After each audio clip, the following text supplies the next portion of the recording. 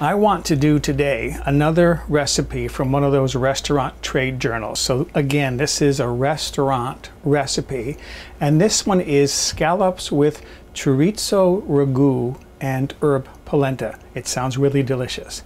Now, one of the reasons why I want to do this is because yesterday evening I had to drive down to the other end of the city where the harbor is, and right there at the harbor they have a seafood market where the fishing fleet docks their boats. So this is really fresh seafood, so I bought fresh scallops for this recipe. I'm expecting this to be really delicious. So let's get into the ingredients I'm going to use. For the ragu, I'm using 6 ounces, which is about 170 grams of chorizo. You can use either pork or beef. I bought pork and I'm going to use only half of this package. Then I have 1/2 onion. I'm using a yellow onion that I've diced. You can use a red onion. I have 1 stalk of celery diced, 1/4 cup, which is 60 milliliters of bourbon, 1/4 cup, 60 milliliters of dry sherry. And I have 1 small garlic clove, which I'm going to be mincing. I'm actually going to be pushing it through a garlic press. And then I have 1 cup, 240 milliliters of chicken stock, and then finally 1/4 cup, 60 milliliters of marinara, any tomato sauce you're comfortable using. For the polenta, I have 2 cups, 475 milliliters of chicken stock. You could use water. If I can use stock, I use stock. And then I have 1/2 teaspoon of mixed herbs. This is herbes de Provence. Any kind of mixed herbs. I mean, this is a good time to go through your spice cabinet and see which herbs are getting old and start using them up. You could use a mixture of marjoram, tarragon, thyme, oregano, just a mixture of herbs. Again, 1/2 teaspoon. Then I have 1/2 cup, which weighs 75 grams of yellow cornmeal or yellow polenta, and then salt and pepper to taste. And then for the scallops, which are in the refrigerator, I'll be showing you those in a moment. I have 1 pound, 454 grams of sea scallops. These were marked as divers scallops, and they are dry packed, and I'll explain all that when I get to the scallops. Salt and pepper to taste. 1 tablespoon of an oil that has a high smoke point. I'm going to use peanut oil. You can use corn oil. And then I've also got 1 tablespoon of clarified butter. So let's get into the scallops next.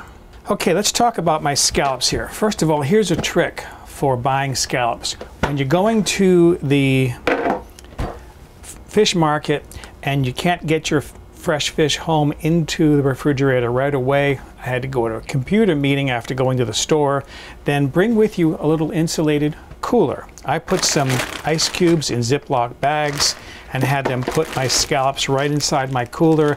They've been cold on ice since I bought them. These are divers scallops or sea scallops, and here's the really important thing about these scallops. They're dry pack scallops rather than wet pack. Wet pack scallops are soaked in a sodium tripolyphosphate liquid that the distributors use to give the scallops a longer shelf life. That's okay. However, they do 2 bad things. One is they make the scallops heavier because they soak up a lot of liquid, so you end up paying more for them. And when you try to sear the scallops, that liquid comes pouring out of the scallops into the skillet, so you end up steaming rather than searing your scallops. So you want to buy fresh, dry pack scallops. They are expensive.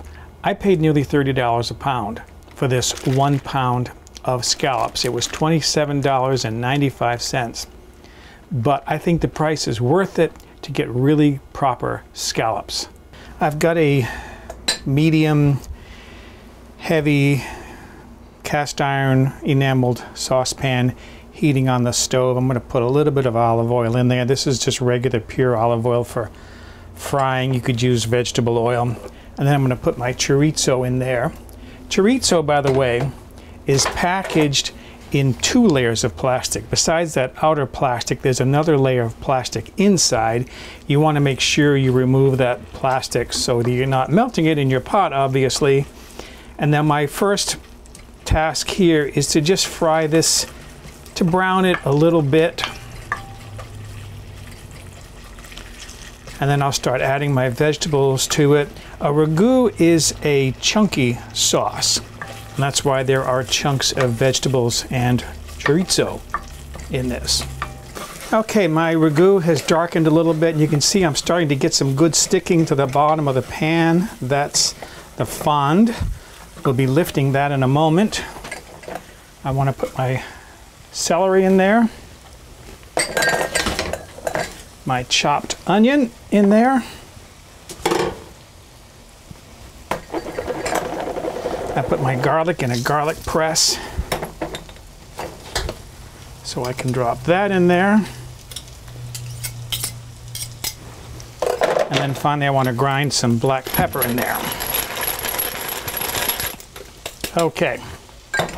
And then stir this around. These vegetables will release some moisture that will help to lift that fond a little bit, but I'm going to be adding some stock and other liquids in there that'll really dissolve that fond and give me a nice flavor in my ragu. Again, you can see the chunks. This is going to be a chunky sauce, and that's why they call it a ragu, as opposed to, like, say, a marinara, which is a smooth tomato sauce. So my vegetables have only been cooking for a few minutes here. I don't need to cook them really tender because they're going to tenderize more as I put the liquid in here. So I'm going to start off by putting in the bourbon and cooking this down to concentrate that liquid a little bit. That will really separate that fond from the bottom of the pan and deglaze my pan. So that liquid now has reduced down pretty much. Just going to splash some sherry in there. Again, about 1/4 cup. I don't need much. That's dry sherry. And the same thing, I'm going to boil this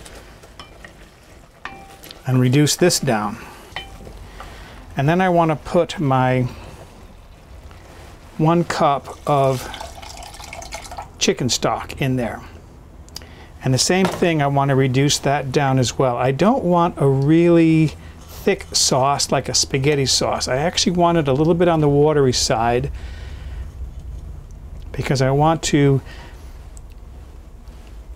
garnish or dress my polenta and scallops in kind of a nice thin sauce. That's what I'm looking for, is a thin sauce. So I'm going to bring this up to the boil. I'm going to raise my heat up to medium high, bring this up to a boil. Again, I'm going to reduce my heat down to about a medium low and then just simmer this and let this liquid concentrate as I reduce it down further.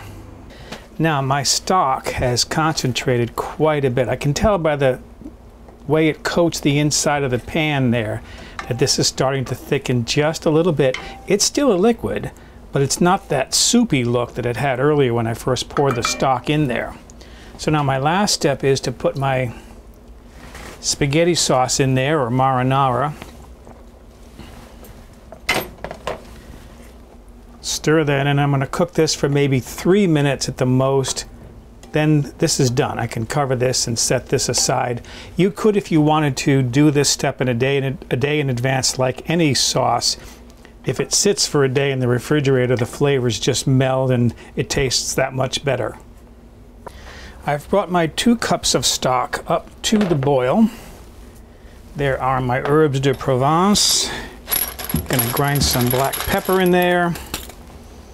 And then put in maybe, I don't know, 1/4 to a 1/2 teaspoon of salt. Not a lot of salt. I don't want a lot of salt in my polenta. And then stir in my cornmeal.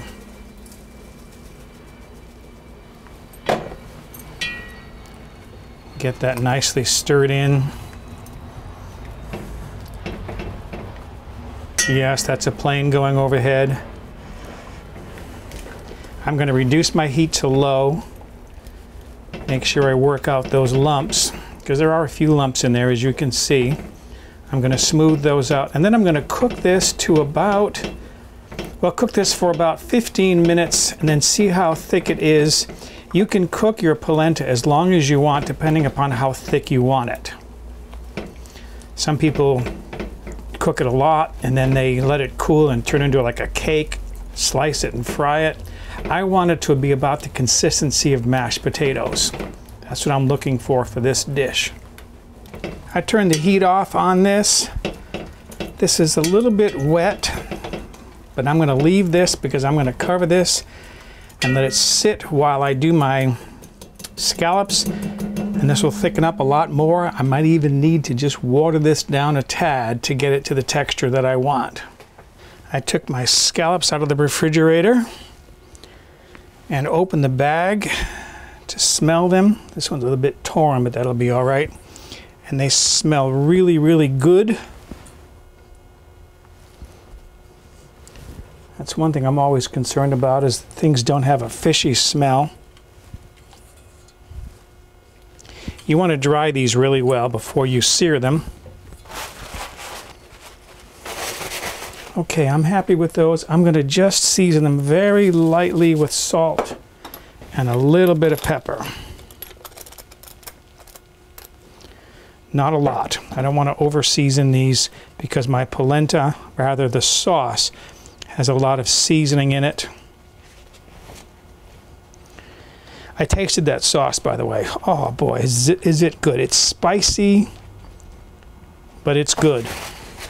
Okay, a little bit of pepper on this side.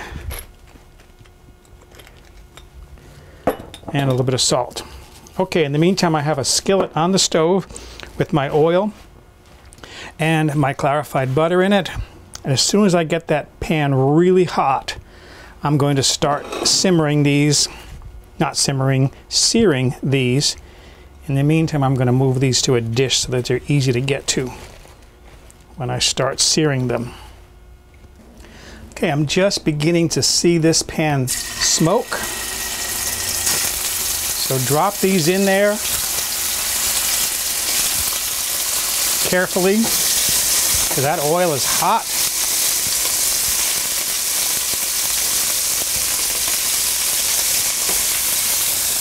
And then don't touch them. Set a timer for 2 minutes, and if you feel a strong compulsion to start moving them around and touching them, go lie down, go do something, but don't touch them for 2 minutes, because this is what's going to really sear them nicely. Just leave them alone. They know what they're doing. After 2 minutes, then you can start checking them. These have been going for more than 2 minutes. And once they start getting nicely browned, like this one up here I know is good. That's nicely seared. Then you can flip these over and sear the other side. Beautiful, look at that, nice searing. And then again, brown the other side, and as soon as they're done, they should be done. This searing process is going to sear the outside and cook the inside. You want them to be really tender inside. If you overcook scallops, they get really tough. How I would serve this now is put some of my polenta.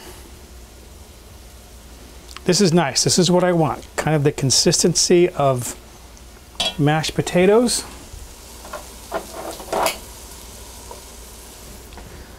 Put a couple of hot seared scallops on there. And then finish with my nice, rich, spicy Chorizo Ragu. Doesn't that look fantastic? All right, my last step is to see how good that tastes. Okay, I so want to dig into this and see what this tastes like. I can tell that the scallop is tender just by the way it cuts.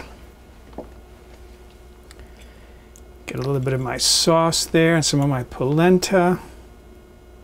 Oh, it smells delicious. I know this is going to taste so good. It has to taste good. Yeah, that is absolutely delicious. It's got a very spicy flavor to it because of the chorizo, but Oh, that is so very, very savory and rich. So excuse me, I'm going to go enjoy my scallops with chorizo, ragu, and herb polenta. To view the recipe and download a PDF version with step-by-step photographs, click the Jump to Recipe icon in the lower right corner or visit my website, mobilehomegourmet.com.